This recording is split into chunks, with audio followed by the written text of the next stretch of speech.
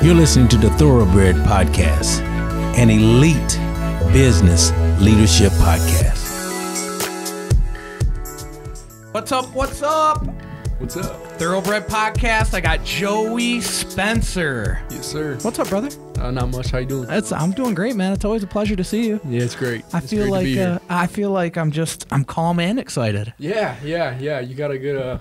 You're in the middle there, right? It must be the shirt. Yeah, that's what it is. So knowing we were going to do this today, I'm like, I know I have a T-shirt there that I haven't. Oh, you're good. That I haven't rocked yet. So I actually came to work with no shirt on today just so I could wear this. So check it out, Thoroughbred podcast. Hit us up, iTunes, Facebook, wherever the hell you go to find podcast. We're there. But I got Joey Spencer in the house today. Super excited to share a lot of fun stuff going on in his life. The Thoroughbred podcast is about an elite leadership business podcast. And one thing we've learned is everything is a business. Boxing is a business. Definitely. Right? It's not just a sport. It's a business. Yep. So let's just jump in right off, though. Yeah. You just got married. Yes. Yep. That's awesome, man. Tell us a little bit about that. Yeah. So it was kind of it was a short notice thing. It was You mean Now, so the people listening are probably like, "Oh, short notice." So, like, what? 6 months? That's how normal people do short notice. You know, I did it in like a week. So I proposed, and about a week later, we were married. So, but like I was kind of sharing with you before we got on, that was always kind of my plan. I always warned everybody, including my wife now, that like this is our engagement. We had been together since forever, and since grade. We since dated what? the first time when we were in 6th grade. Yeah. You know, so. And so I said, this is our engagement. We've been together for how many years? 6 years, So when it happens, I'm not waiting any longer. When I propose, it's going to be the right time. And a week later, that's when we're going to get married. And she always thought I was just messing around. And they thought, I was bluffing. But we really did do it in a week. And I didn't even know if it was possible. But everything came together so well. And I'm talking, nobody knew I was going to propose either. Not my wife. I mean, she knew I was going to propose eventually. At some point, right. But she didn't know it was coming there. I mean, right.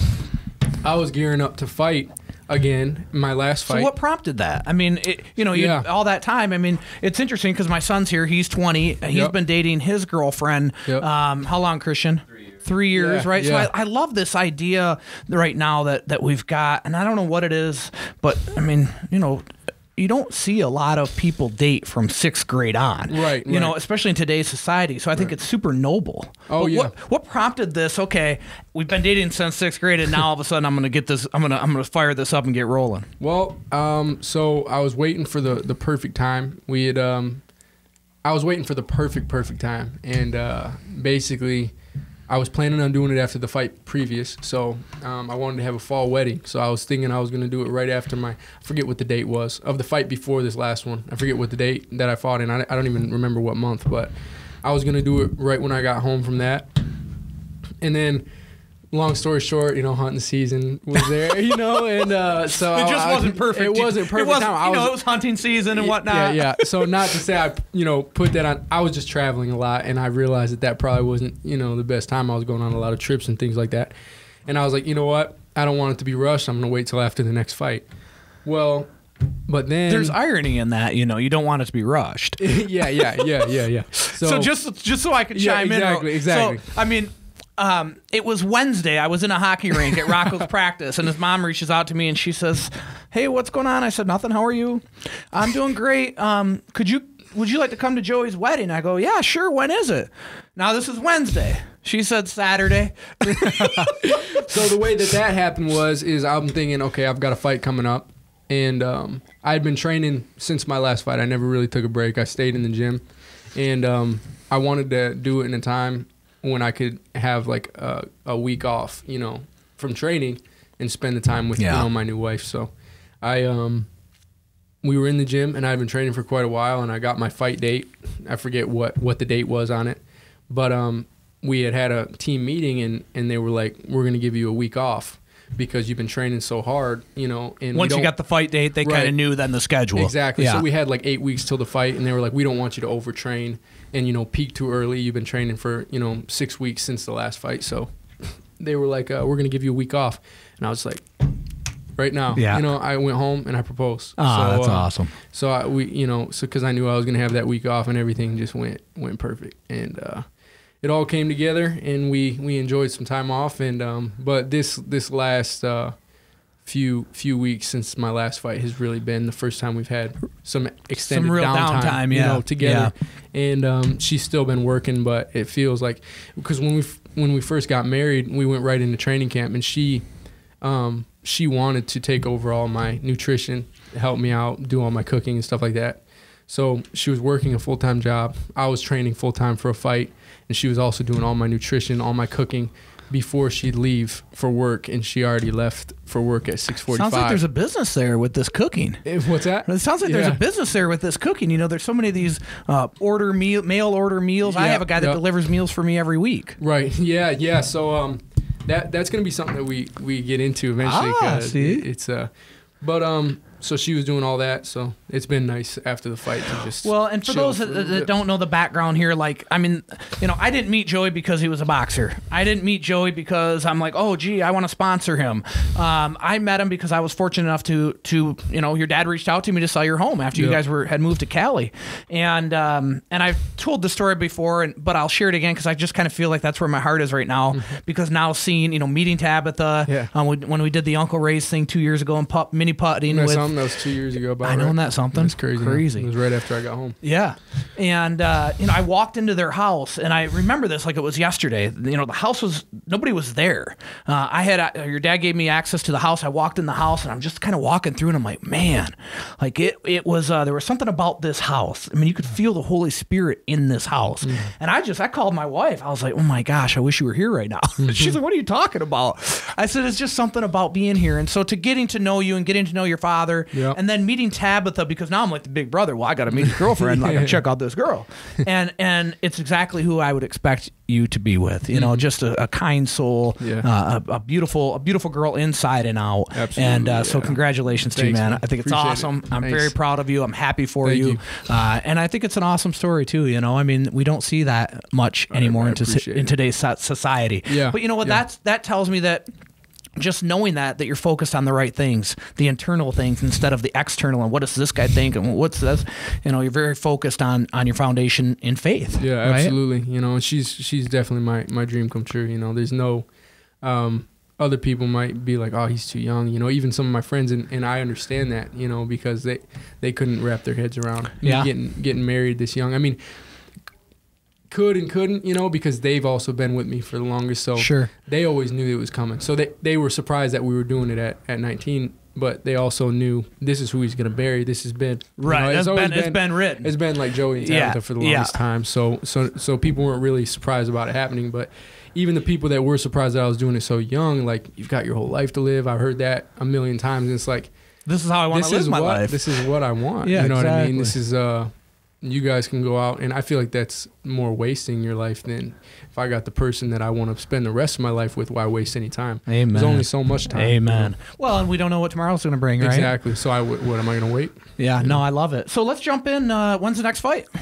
The next fight is April 10th in Minnesota. Awesome. So, yeah, we got that date directly after the last fight. As soon as I got out of the ring, they told me that I was fighting April 10th. So I kind of was glad about that. I knew what my schedule was going to look like. That's the first time you've known that far ahead, isn't it? Well, I've known maybe a couple other times. I've had like the schedule, but pretty much every other time that I've known, it's changed, and this one looks like it's solid. So awesome. So well, and now do you have an opponent yet? No, or not yet. Okay, that'll come down the line. It'll come in the next couple weeks. Yeah, it'll be there in the next couple. Well, weeks. before you know it, it'll be April 10th. Yeah, exactly. So we got to spar. They told me today that we're going to do a sparring session today, and I'm like, how about we just work out together? I don't really want to spar with him. And then he said, well, you can spar with my little brother. I said, man, forget that. I'd rather get beat up by you. If I'm going to get beat up by a boxer, it's going to be a pro. That's right. So I'm excited for that, though. I've been real clean. Just got done off 3-day juice cleanse. So you're in training camp. I'm in training, man, every day. Okay. 5 a.m. I'm up. I'm at the gym by 5:45 Sweet, man. and rocking. Awesome. I've been going 7 days. That's Do great. you go 7 days, or do you take one off? I pretty much always do something, even on like a rest or recovery day. It's always active rest. So I usually go 6 real days and then 1 recovery day. But that's that what I've recovery done. day, I am training. Like I go for a run, or I go, you know. So I just go walk. Like I go 6 days with the trainer, which I think he's bailing on us tomorrow. Tomorrow being Saturday. Yeah. But then I just go 1 day. I go walk on the incline on the treadmill for an hour. Yeah. I listen to my Lauren Daigle, and I just That's my 1 hour alone for the whole week. Yeah. So April 10th in Minnesota, you guys know the date, probably the first to know. We had, Stacy Dahl from our marketing team, someone from the community has been involved with Snuggle Sacks and a lot of other things inside of the community. Yeah. She brought her family last time to the fight, said it was amazing to be there, said it was very different to be there. Absolutely. Than to watch it on TV, obviously. So that was awesome. That's great. Feel? I was happy to be how do you feel there. when people come? Like, does that make you feel, you probably don't even be thinking about it when you're getting ready for the fight, right? Well, honestly, when I'm getting ready for the fight, like you said, I'm not really thinking about it because you can't really think about anybody that's in the crowd. Even, family members, you got to block all that out, because... You be thinking about Tabitha? She's usually, I try to actually keep her even, further away? She could be in the locker room, but I try to keep her out just on the night of the fight, just so that I'm not feeling soft at all, feeling too lovey-dovey, before I get in there. But then obviously she's the first person I see after. And, but, essentially you're about to get into a fight. So you gotta keep your mind right. And, it's kind of it's a very, very nerve-wracking thing when you're about to get in there. So you gotta. So how do you calm those nerves? Because I think everybody, in leadership, in business, everybody has these moments that there's parallels. There's so many parallels. My son who's 10 is a goalie in hockey, right? And he's got his championship game coming up, and I know that he's going to have that nervous excitement. Yeah. Christian played hockey. I played hockey. Everybody that's done something sport-wise has that nervous excitement. Yeah. Everybody that has something big going on in business, or a big change happens, or you're getting ready to launch 6 billboards. Right. You know what I mean? Like, how do you manage that when you're getting and for you it's, getting taped up, really getting dialed in. How do you manage those emotions? Well, I always like to focus on a quote that my dad told me when I was young. I don't even know who it's by. I know he read it somewhere, but it's fear causes hesitation, and hesitation causes your worst fears to come true. And that's something that I try to focus on because, especially in a fight, things are so mental and they're so it's just like it's a game of inches. So if you freeze up or tighten up at all and your reflexes aren't free, your mind's not clear, one little hesitation could be the end of the fight. And so that really resonates with me because the fear can cause the hesitation, and the hesitation causes you to get flattened. And that's a very and that's no good. No good. So you really just got to focus on the fact that whatever's going to happen is going to happen. For me, something that I've kind of come to in the last couple of years, and I think getting married really helped me with it too. It changed my whole perspective. I've been with Tab for a long time, but when we got married, and I realized that, and some people might even look at it like boxers or athletes or things like that might look at it like it's a bad thing, this mindset, but it really freed me thinking about the fact that boxing is nothing in the grand scheme of things. You know what I mean? I'm a husband and I'm a family member, you know what I mean? And I've got a great family who loves me. I got a wife who loves me. At the end of the day, I would see that as your biggest strength. Exactly, 100%. And I feel like that too, because no matter what happens in the ring, it's not like that's going to change who I am. You know what I mean? It's like if I fall in the ring and everybody sees me, lose a big fight or things like that, I know that I've still got those same people to go home to. It's not going to change, Well, so I got to keep and that in that mind. is that parallel in business, right? Because all of these things tie back to real life. Yeah. And I always feel like when I see people, because I've experienced it, right? Mm-hmm. What you're talking about is I'm living internally. I know who I am. Right. I know who I don't need to be. Uh-huh. I know who I'm not worried about. And when I say I don't care what people think, it's not that I don't care what they think, but it's not going to change I know how I need to live my life and the things that I have to do to be happy and fulfilled. Yeah. And so that's kind of what you're saying is, hey, if I lose a fight, I still have this foundation. Yeah, 100%. But that goes back to your faith, right? 100%, and that's definitely where I got that from. Because at the end of the day, I said this before my fight. I struggled a lot with when I first came into this platform. I had I was an 17-year-old when I turned pro. All of a sudden, I got all these people who have access to me through social media, who are watching me on TV and things like that. And I didn't know how to deal with it. And not only that, but that's where I found I'm trying to think of the word. It's like where I got my image from, like internally. It's like it's where I got. It has a lot to do with ego too. Oh, for sure. I see those comments, I see all that, and I'm like, it kind of pumps you up. You know what I mean? You're like, yeah, you know, I'm the man. You know, but then if you love those good comments and, you know, you actually take that to heart, what are the bad comments going to do to you? Right. So I really had you mean like the last time we went live on your Instagram, the guy was capping on me for my crooked smile? Yeah, like that. You know, people are so crazy. And but you've got to, I mean, that's the thing, you've got to be content in who you are. And I think that 100%. I mean, there's people that go through life that don't find worried about what everyone else thinks. That's what I was really thankful for. I think God put me through a series of it was a transformation. You know, and I definitely, there's a lot of different ways that I can look back on my career so far in my life that he worked that out of me and changed how I feel about this, you know, situation. People were so critical of me, especially it's crazy because it's people who can't do the things that I'm in there doing. Right, exactly. You know what I mean? Oh, yeah. But there are people who are so critical about it, and I had to realize, like, that's not where I find, like, you know, that's not where you find your worth. Yeah, exactly. You know? And also, like I said, kind of the way that I see it is before the last fight, I'm thinking people always ask me about pressure, and I think it's because people know that I'm under a lot of pressure. You know, it's only natural. You know, when I'm at the fights, the TV people always ask me about pressure. The commentators are always asking me about how I'm dealing with the pressure, and I'm like, well, that's why there is pressure. Exactly. You know what I mean? At the end of the day, and then the way that I've answered that question in recent couple fights is I don't have any pressure because the only people that I care about what they think is my family and God. You know what I mean? At the end of the day, I've totally let go what the fans and what critics think of me, and you know how much and even what the positive, you know, my real fans. I can't look at that. I can't think about that. I can't let that. I can't believe my own hype, because that's what causes everybody's downfall. I always tell people, you know, ego is a sneaky little sucker. 100%. As soon as you think you got it under control, that sucker little pops up on your shoulder. Exactly. Yeah. And you got to watch it. It causes you to be weak. 100%. And it also messes with your it just messes with your mindset. It messes with your hunger. So when you led with that, when you said, you know, after getting married to Tabitha, and really now I know my God, I know my wife, I know my family. Yeah. You said that freed you, right? And other people would see that maybe as a weakness. And the only reason they would see that as a weakness is because they're not free yet. Well, and not only that, but people talk about you got to be obsessed with whatever you're doing. It's got to be about obsession. I feel like that's a lie.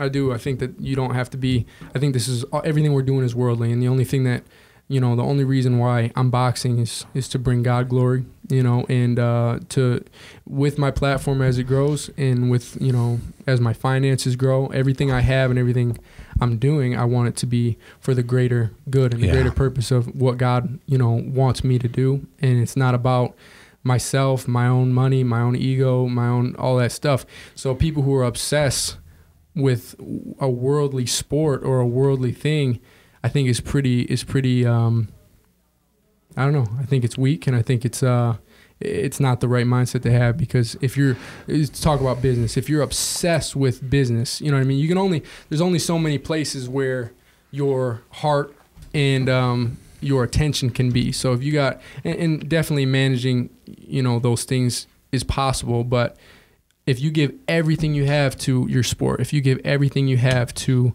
your business, you know, where does that leave your family? Right. You know what I mean? Right. Exactly. Like, what are your priorities? And at the end of the day, I'm very disciplined about my sport and my craft. And I know that it's a very serious thing, what I'm in there doing. So if people hear me talking like this and they might think, oh man, he doesn't sound dedicated. Trust me. Oh, you know what I mean? Yeah.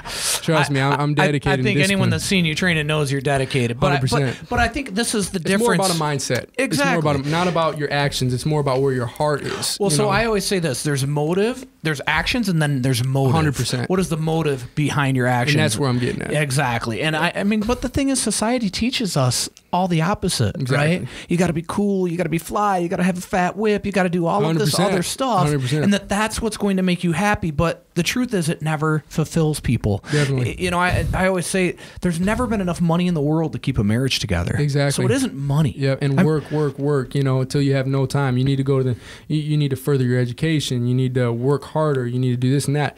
But at some point, it's like, when is it enough? You know what I mean? When can I just be happy? Right, exactly. When can I just enjoy my family? I think that's something that I always appreciated about my dad, is like, he worked hard. You know, he was a hard worker. He ran his business, and you know, growing up, he had a very successful business, but he would never put that in front of being out on the boat with us. You know what I mean, or fishing with us, or things like that. That was.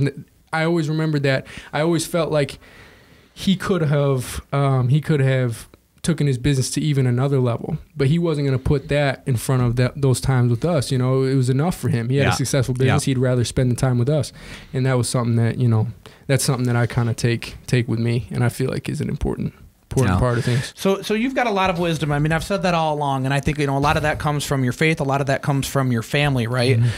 Surrounding yourself with you know, people that are gonna lift you in a positive way.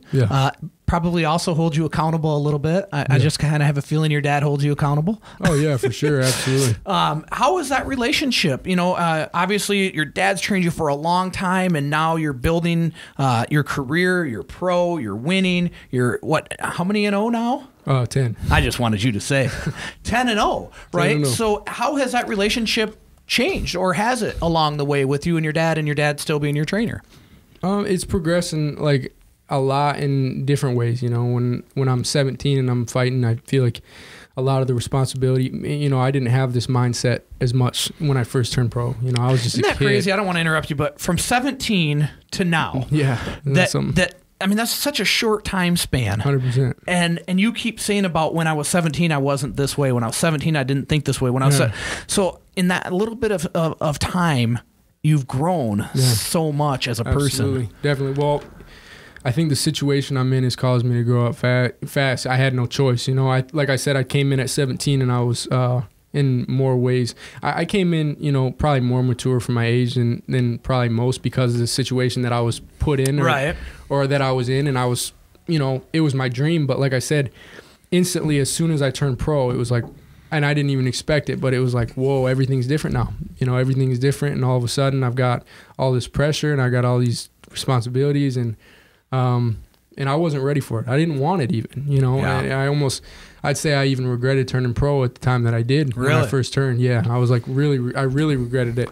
And but with time, it just, the situation that I'm in is in so many more ways than one. I can't even probably get into all of it, but has just transformed me and caused me to really have to grow up, because like I said, there's no place for, I don't know, you know, you can't be slipping anywhere. You can't be immature. You gotta be perfect almost. And not, I wouldn't say, obviously I'm not perfect. I'm saying you gotta make good choices. You gotta make good choices. And I assume with that, especially with your age, especially in this career, you've got to set some pretty serious boundaries. Yeah, absolutely. You know, I just, like I said, life's changed so much in the last couple of years. Like I said, when I first turned, I was living so much like a kid.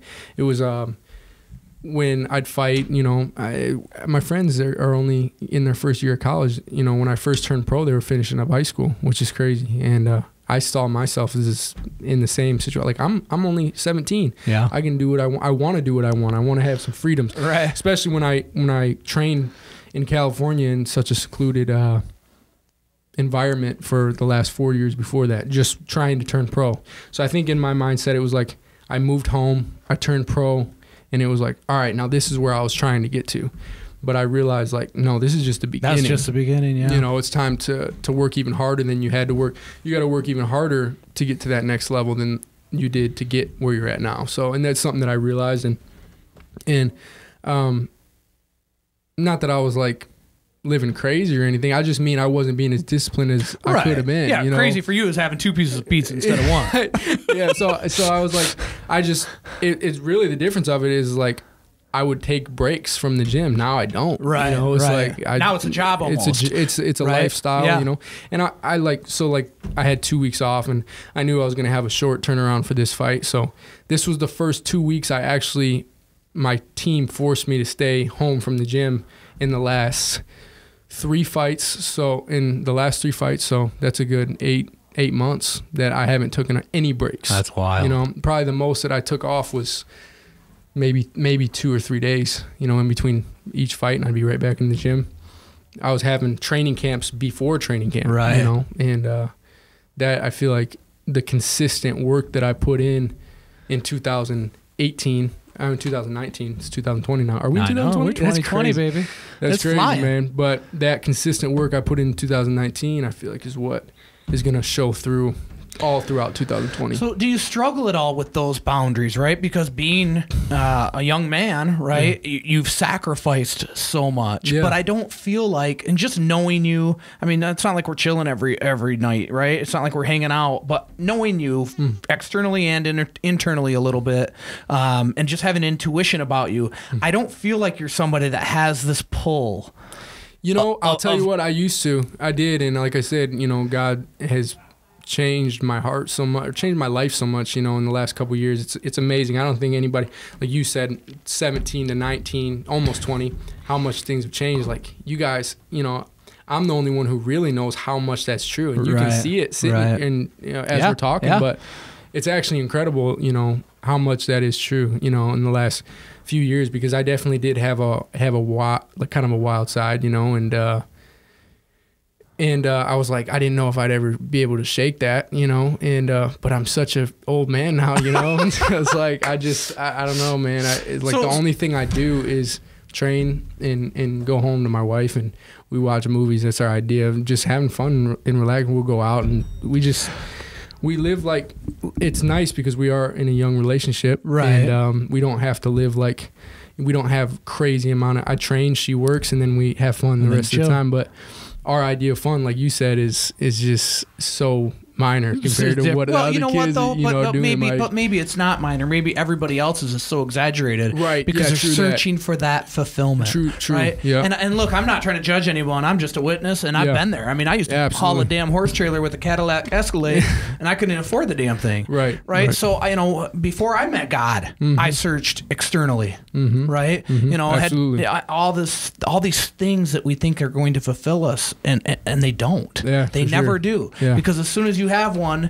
and then you realize you're unfulfilled again, you've got to go find another one. So let's dive deeper into your faith, because I think that's such an, you know, I know for me in our business, that you know, the things that we've gone through, the ebbs and flows that we've had, you know, being fired by Remax, and it's not again about Remax, it's about that manager, but you know, I just think about that day, right? And people were freaked out, and I'm like, I got this, it's no big deal. Jump on my shoulders. We're all good. Don't worry about it. You know, I ran home to my wife and I told her, and before I told the team, and she said, "Are we going to be okay?" I'm like, "Hell yeah, we are." You know, like, and I think that life prepares us for that. But also having that foundation in God, knowing, like you said, at the end of the day, look, we hope you never lose a fight.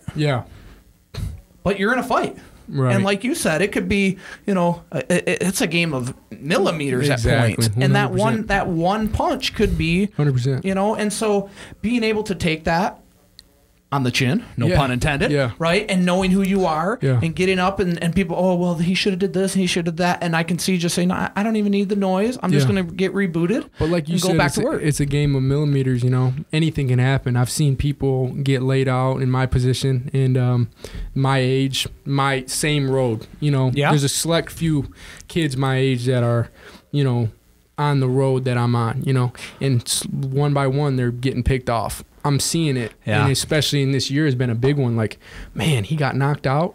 He was supposed to be the next, and he got knocked out by somebody who had a 50-50 record, and he's you know, he was an Olympic hopeful and all this, you know what I mean? So people also think it's a given. Every fight, like, oh, you're at the beginning building stages and stuff like that. People get knocked out every day. Like I said, it's you're in there against somebody else with two fists. It doesn't matter who you're in there with. Anything can happen. So something that is so, you know, it can be so random and so crazy. I've seen people get knocked out who didn't really do anything technically wrong. You know, from a technical standpoint, they didn't do anything wrong. It just happened the way it did. And so the idea of me letting that affect my happiness when something so random can happen, like, you know, like that's a hard way to live. And I lived that way for so long. I lived that way for years, you know, of if that were to happen, that was my identity. You know what I mean? Like that, and that's the word I've been looking for is identity. It's so crazy you just said that word, because I was going to say it a minute ago. I was going to ask you this question. And I thought, man, that's kind of a big question. So I buried it, but I was going to ask you. That was the word I was looking for when I was trying to think of it, because, you know, it's a big deal. You know, identity is a big deal. I was going to ask you, what do you see as your identity? Like, how do you feel people see you? What is your identity? You know, I don't know if I've been able to. I don't know how people see me. You know, I couldn't speak from somebody else's standpoint or from their eyes, but I'd say, you know, first of all, I'm a man of God. I'm a follower of God. I do my best. You know what I mean? I'm not perfect. You're not perfect. And everyone, you know, knows that. Anybody who knows me knows I'm not perfect. Anybody who knows that there is no such thing as a perfect Christian, right? Right. Well, everybody knows me absolutely knows I'm not perfect, but I do try my best, and that is where my foundation is, and that's where I get my peace from. I'm a family man. You know, family is the most important thing to me. Nothing, you know, else is more important to me, and from my family to my wife, and obviously it's the same thing, but it's just that's everything to me. Yeah. So that's really the only thing. I'm a simple guy. You know, I come from small town roots, and I think that I'm blessed to come from that, because I'm not really taught that, you know, money is everything, or like that's what you need to chase. And money, I mean, we come from a Christian background, and there's nothing wrong with money, but it's also something that can be a trap and something that you can chase, especially in my line of work, and that's what everybody's chasing. Yeah. So even because we come from a Christian background, but then also because it's just not what people talk about around here necessarily. I mean, people like, you know, have money, but like the way I grew up, especially in my family, it wasn't like something that everybody chased. So I was glad. I see your identity as, you know, faith first and foremost, family secondly, and then I also see you as very humble. I appreciate it. And I see you as a very consistent type person. And I don't mean just like you work out every day. I mean very consistent and like in your mental state, very calm. And I think I led the show with that. I was excited, but I was also like, man, you're calming me down. You're chilling me out a little bit. I like this. It's funny you say that, because anybody who does know me and know how I've grown up, I've had a temper since I was forever, like scary temper, crazy temper, and I was always glad that boxing, just having kind of an outlet for that. Growing up as a boxer, it was always something that like kind of honed that. You know, I think if I wouldn't have grown up with that discipline, you know, that comes from boxing or any martial art, you know, anybody who grows up, you know, training in any, like, you know, I follow a lot of different people in a lot of different disciplines, and I hear a lot of people talk about that discipline that it does give you, and I think that if I wasn't grown up with that, I think with the temper that I had, I probably would have been out fighting a lot more, you know what I mean, elsewhere. Right. You know, so I was glad about that. But what you're saying is very true about me, but it's very new and it's very recent, you know, that I do feel like that, you know. Did you ever, were you ever mad at me? No, but that was one of those things in the last 3 years that have one of those major changes that have happened, you know. Well, so in business, I mean, you know, business, we talk, and I mean, look, this is an elite business podcast, right? And part of business and part of leadership and part of anything we do in life is managing our emotions. You know, I think that's one of the conversations I have most with our agents is, absolutely, you've got to manage your emotions. You've got to manage your emotions. And people have, you know, I mean, emotions can be good and bad. You know, you can be so happy for your clients and want to pour into them so much that you're still, even though you're happy and everything's positive, it's over emotional. Like the way that you are consistent in your even keel is how I would kind of describe it, is how we need to be in business. You know, our clients are going to have emotion, 100%. right? I mean, they're the ones going through this big transformation. We got to be even keel because we do it every day. It's what we do.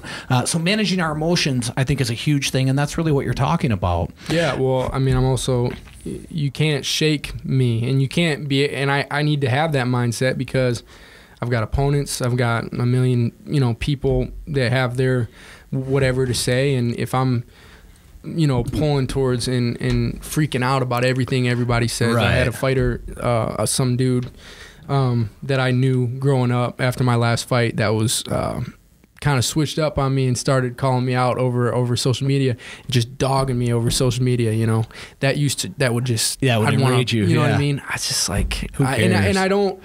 And it's not credit to me, you know, that's what we're talking about here. Yeah. You know, it's that it's the peace that surpasses all understanding, right? Yeah, man. I always say haters are a barometer of success. Right. You know, if you don't have anybody hating on you, then you probably aren't. And when I say a threat to people, it's not a threat, a physical threat. Right. It's well, maybe in your sport it is, right? Yeah, it is. Yeah. But I mean, literally, you know, I embrace that. I mean, I had a Facebook post up the other day, and somebody posted on the somebody commented on the post. It was actually a podcast that we did, and somebody wrote in the post, "Jesus hates you." Wow. And our marketing wanted to delete it. I'm like, no, leave that up there. Let him sit in that, right? Because now everybody that sees that sees who this person is, and about 3 days later, somebody else came on there and said exactly what I wanted to say to this person, and I don't remember the guy's name. Maybe I don't know, Jason. I don't know, but somebody else came on and commented and replied to Jason and said, "Jesus loves you," and I was like, "Yeah, that's what I wanted to tell him." But that was our Ronnie Medawar. You know, and so people are going to say those things. I don't even pay it mind. I mean, it's just water off my back. 100%. I don't even think about it. Definitely. So April 10th is the next fight. Yeah. You're married. You're going for 11-0. We don't know the opponent yet. We know it's in Minnesota. I mean, a lot of great stuff happening in your life, right? For sure. You've got a lot of sponsors now, which is awesome. I see you got the Ponzi going right now. Absolutely. And so, you know, a little shout out to I can't name them all, but Ponzi, A&W, John Wentworth, Michael Fogeth. Peerless Mattress. Peerless Mattress. Coming up. And we got a lot of good ones. We'll put them up. LaFontaine, you know, is a new sponsor that just came on. Great people, great. I sent you LaFontaine and Fogeth, no big deal. Yeah, hey, home team, right? Home team. But what don't we know, right? What don't we see? Tell us about. I mean, you met Floyd Mayweather. How was that? Yeah. You know, what are the things that we don't see behind the scenes that we're bringing to life a little bit with the wedding and the marriage and all of those things? But what else is there that's going on with Joey Spencer? Man, that's some surreal stuff that's happened in my life. You know, like meeting Floyd and him being front row at two of my fights now, and him barking instructions and stuff like that. That was something, you know. Now that's got to be tough, right? Your dad's telling you one thing, Floyd's telling you another. 100%. You're like, but Dad, that's Floyd. Yeah, well, I think my dad's kind of. No, actually, my dad's like, you know, that's Floyd. You can listen to him. It's like the greatest ever, you know. So if you want to hear his instructions, you can, you know. And they were very good instructions, actually. Like the one fight that I actually, one of the fights that he was yelling, he definitely helped me get the knockout. So that was cool. But it's amazing how things kind of get normal, you know. It's that was some incredible stuff that was happening early on in my career. But that stuff, and it still happens, you know, every fight. There's people that I'm around rubbing shoulders with that I only dreamed that I'd be rubbing shoulders with, and but it's gotten so normal. And I've also I'm glad it has gotten normal, because at the end of the day, you don't want to be all giddy because Floyd's there. 100%, you know, and it is normal. Something that this has taught me is, you know, Floyd's just a normal guy. You know, he's done a lot and he's got a lot of money and things like that. But him and everybody else that's in the stands, or, you know, any celebrity, and they're just normal people. Yeah. You know, some people have more money than others and accomplish more than, or doing stuff on a bigger scale than other people, but they're just normal people. And I feel like that was something that I had to come to, because having people like that in the stands, that's just a lot more pressure. I just don't need all that pressure. You know what I mean? I don't need all that. And it's when you worship or idolize or put people on a pedestal, you know, especially when you're surrounded by them and you're trying to impress and stuff like that. I've had to come to this, what I said about I only care about what God and my family think, that goes for everybody. Yeah. You know what I mean? Yeah, doesn't 100%. Matter. Doesn't matter who 100%. It is. You know, so not just the haters or the fans, but like even the people that I only dreamed of meeting one day. And I got to remember that that doesn't matter what they think either when they're watching me fight, you know. All right, let's go away from boxing a little bit. Let's just talk Joey. I know a lot of the answers to these questions. In fact, we've probably asked them in the past, but maybe we've, I think your fan base has grown a little bit since the first time we did a podcast. Yeah. What kind of music do you listen to before the fight? And then what is your just all around favorite music? Like if you have one artist that you're going to listen to tonight or on the drive, like for me, I have one radio, like I have 16 presets and they're all on Smile FM, which is a Christian station. Yeah. When I go to the gym and work out, I don't listen to music. Yeah. When I go on Sundays and treadmill, it's Lauren Daigle, as loud as it can go, just pouring into my soul. So where are those different spaces for you? Well, like what you said about not listening to music at the gym, I don't listen to any music before fights at all. But you got to get fired up. No, because you can get too fired up. See, I like to be calm. Yeah, me too. And that's where I stay. I like to stay, like what we were talking about, just staying level-headed. I've had situations where even my walkout music has gotten me a little too fired up, So I got to think about what you should walkout play Lauren music. Daigle next time you come out. I don't even know who that is, dude. Come on, bro. I don't even know. Oh, man. All right, I got to go, man. Let's check it out. All right, I'm going to have to cue up some Lauren Daigle, would you please? All right, so besides Lauren Daigle, Yeah. who? So I listen to country music. That's what I like. So all country music, and that's my favorite type of music. I love hip hop. You're a pickup truck guy with the shotgun. I am. Yeah, I am. Yeah, that's kind of the way it is. That's the way it is. So, but I like hip hop. I like classic rock. I like I like a little bit of everything. But like if I'm riding on the road, I'm listening to probably country. If I'm out doing whatever. So did you go to the Faster Horses concert? No, that's not my kind of crowd. Okay, so that's a boundary. That's a boundary. It's not my crowd. It's a little too many diseases in one place. You know what I mean? No, I don't. Cancel a fight there.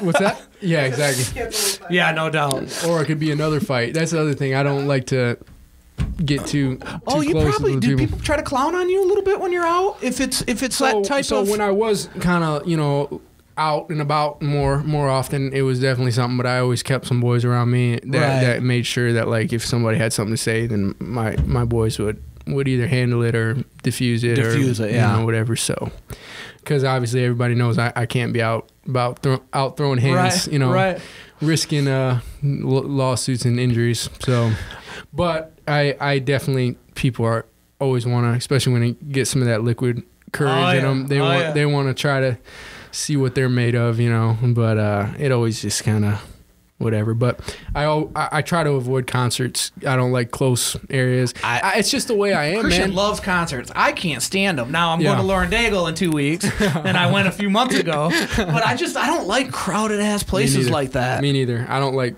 My friends are all into so if I have an idea of a get together or a party, I'm thinking 15 or 20 of the people that were in my grade, and then 8 or 10 of my closest people, and then just us hanging out by a bonfire, not going out. That my friends got into clubs and stuff like that. I'm like, man, I remember I tried to go to a club one time and I sat down, I guess somewhere I wasn't supposed to, and a bouncer put his foot on my back and didn't do anything necessarily wrong, but he just nudged my back, and I left the club, and I was like, last time. Yeah. I left right then. All my friends stayed and partied. I Peaced out. We had been there for 30 minutes. So I was like, it's going to be a problem if I'm not I'm some, whatever, but I just don't like situations where I'm looked at all these stupid kids in here all just crowded in we're a bunch of cattle. I'm not one of those kids. You know what I mean? When I say that, I don't mean I'm better. I just mean I don't live in a stupid, I'm not a stupid kid that's in here that you can talk to however you want to, He's ready to box right now. Remember that temper he was talking about? That shit's coming up. I don't do well with bouncers. Well, look, it's always a pleasure to have you on. I was hoping some of the crew would pop in here and ask some questions. Anybody have any questions they want to ask Joe? You might want to ask me something. I always say I'm always better to get interviewed than to interview. Look, we'll spin the wheel. Yeah. I want to say something real quick. Okay, bet. Just, talking about Joey's identity and being part of your marketing team, whenever Joey has a fight or a press conference or anything like that, we watch that and we try to keep up on that just to know what we're talking about, obviously, as well. And one thing I hear a lot And I agree, and I'm talking as a mother in the community, is if I picked one word to describe Joey Spencer, it would be respectful. And I say that because, as you noted earlier, I was able to take my son to Joey's last fight, and one of the best things as a mom that I got out of that is my son seeing Joey's weigh-in. And I'm gonna reference Why don't you just get up here? Why are you hiding back there? I'm like, you're live. Hand it up. Hand it to Christian. He's got 3 hands. And I'm just talking about Joey's weigh-ins. Right. Every weigh-in you see of Joey is so respectful to your opponent. And that's not something you see a lot in boxing. And, I'm a Linden person my whole life, too. So I actually went to high school with Joey's dad. And, I've known his grandpa for, I can't even tell you how long.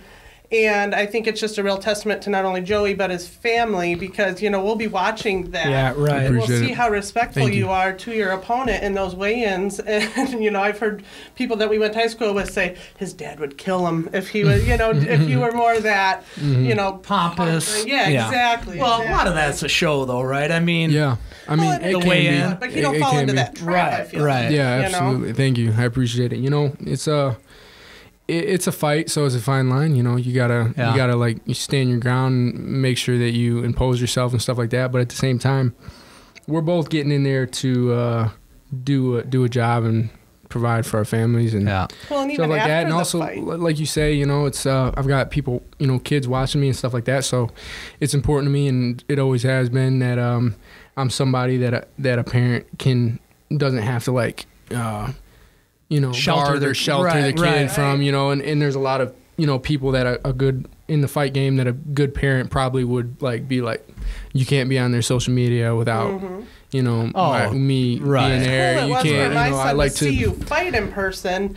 Even afterwards, he said, Mom, did you notice that Joey came out and you sat there and you watched other people fight? You didn't go hide anywhere. He came out, every little kid that came up to him for a photo, you jumped right up, when it stepped away from his family, took a photo, made those kids feel like $1 million for that, 5 minutes or whatever. Yeah. And that's what my son took from that. So I want to thank you, well, thank you for, that part of it. But my other favorite part of Joey and his family is, and this comes from, again, a mom with 3 kids. Right. And my kids essentially run their own business together. So they're together all the time. They work together, they go to school together, they live together. And they're oddly like the best of friends. Like my kids get along oddly well, but I see that with you and your siblings also. So I just was curious kind of what that foundation, what was set for you to get along so well. I mean, at the end, it's always been that way. Me and my brother were like the best of friends. And we butt heads sometimes, but like he's the closest person to me. Me and him, when we moved to California and we're training and stuff like that, I talked about how secluded it was as far as us for being kids and not really, we weren't in school. We trained, we were training for me to become a professional, and he's following behind me. But anywhere I've been in the world, I've been all over during that period of time, traveling like crazy. And he's the only one who experienced everything that I experienced with me. You know what I mean? There's very few people where I can be like, man, when I was in Paris for those times, when I was here, when I was there, like he was always by my side, and we did it together when we were like kids, had nothing to do, but we'd go walk streets of Vegas when we were like 15 and, whatever. I remember those photos. You're in Paris, Eiffel Tower's behind you. Just walking, man, like nothing to do, just a couple kids, nothing, we're not old enough to do anything. We're just out hanging out. And then me and my sister have always been super tight. She's just a great big she's sister. Awesome. She's just, and that's where that came from. It's like she just was always so good to me when she was, she's 4 years older than me. So as I've been growing up, she was always a great example to me and always just cared. And I think that was a good example for me. It's like there's so much. Even every TV show, it's like the siblings are supposed to hate each other. And I always just like, we always said like, that is so, but that's the devil, right? Yeah, no doubt. It's just, why is that a thing? We're all we have. Family's all we have, right? We're what we have for each other. Who can we trust more than each other? So why do why are we being taught that we're supposed to hate and bicker and be against each other? We're always, always the best of friends, all three of us. I love that you say that about the devil, right? Because I always say people as they just things happen in life, right? Mm-hmm. And often I will say to people, when you're trying really, really hard and you're starting to get flow and you're starting to get going and things are starting to work for you, I always say God will challenge you in those times a little bit because He wants to make 100%. Sure that you can endure later. 100%. And then I got to, because I said that one time and someone said, no, that's the devil. And I'm like, well, dang. Mm-hmm. Which one is it? Yeah. And so then I just kind of lineate that between, God will challenge you, the devil will try to destroy you. Right, exactly. And that's when you say about, about the brother and the sister, and the devil's trying to destroy that the whole family structure. The whole family structure is at risk. Yeah, and they make the men in the families look like dorks. Yep. You know what I mean? Like everyone, like every man in every TV show is just a loser. You know what I mean? And everybody's always just like scratching their head like, why is dad such a dummy? Yeah. You know what I mean? Like, why is that? You know what I mean? And why is the kids hate each other? Right. Why? And why is that funny? Like, why is that funny? Why is that something that we all laugh about? Well, it goes back to what you said. Are you nervous? Well, if you ask a 6-year-old, are they nervous? They first say, what's that? Mm-hmm. You know what I mean? Like, in other words, we put so much things on into the universe and onto other people. Kids don't know what it means to be nervous. Yeah. Unless you teach them what it means. You ask them every day if they're nervous, they're going to be nervous. Yeah. I read this guy wasn't even a Christian, but I was listening to Conor McGregor has a movement coach that like just goes through movements with him and stuff like that, and he said something that I thought was interesting. He was talking about how a lot of like children's natural instincts, that are good instincts, because kids are way more pure than we are. They've had a lot less life to mess them up, mess their heads up, take their innocence, things like that. And they've been taught, like he was talking about, from a standpoint of when they get bored or when they get restless, you're supposed to move around. It's good for your body. But you're taught, no, stay put. Don't move. You know what I mean? And that was interesting to me. But on a bigger standpoint, they're being taught to be against their siblings. They're being taught to be downright evil to their parents. You know what I mean? They're being taught these things.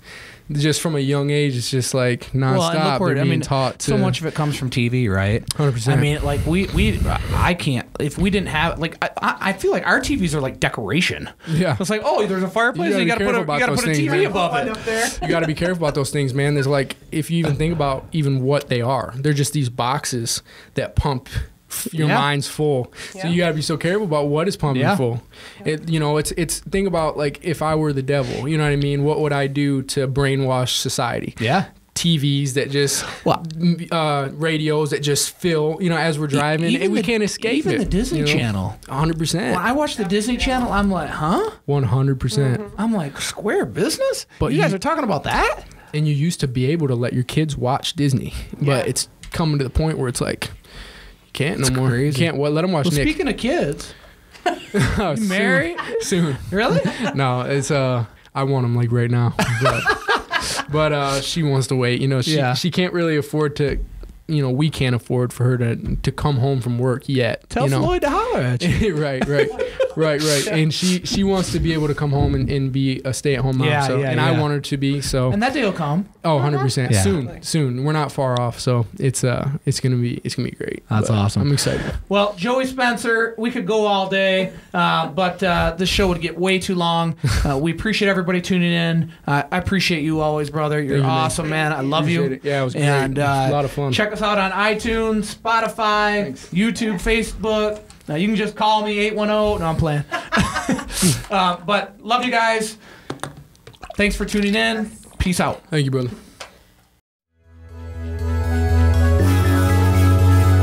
You're listening to the Thoroughbred podcast, an elite business leadership podcast.